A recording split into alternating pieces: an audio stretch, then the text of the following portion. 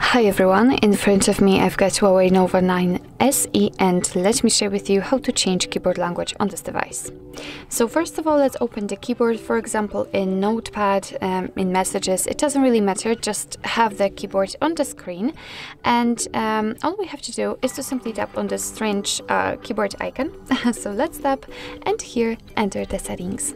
Now let's tap on languages, and as you can see right here we've got the list of added languages. We've got only English right now, and under it we've got some available languages from which we can choose. So as you can see, we've got plenty of options to choose from actually, and all you have to do in order to change the language is to simply find the language you'd like to set and tap on it.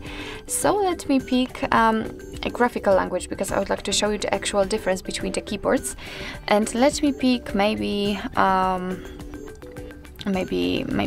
something from those, maybe Laos. Just tap on this plus icon, and as you can see, it has been immediately actually downloaded, and after getting back to the very top of the list, we can see that it has been immediately applied to the added languages. So now we can go back to the keyboard and check. Let's tap on it. And as you can see, it actually has been immediately applied to this keyboard.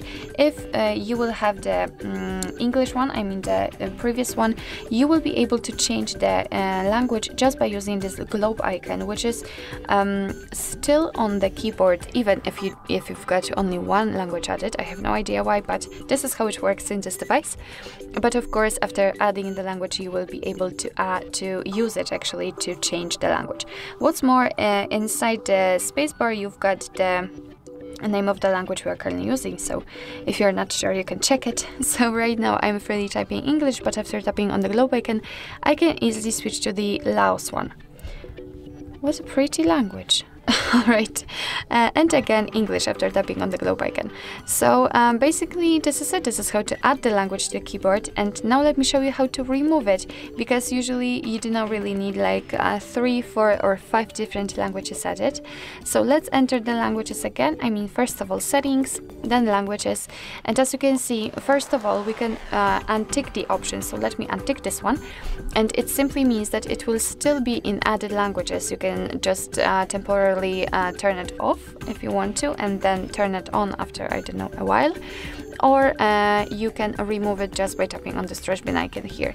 And as you can see, we've got only English left, so just like it was before this whole recording. And as you can see, we still have the globe icon, but we cannot tap on it. Nothing happens here, so we can only type in English. So actually this is it. This is how to change keyboard language in your HUAWEI Nova 9 SE. Thank you so much for watching. I hope that this video was helpful, and if it was, please hit the subscribe button and leave the thumbs up.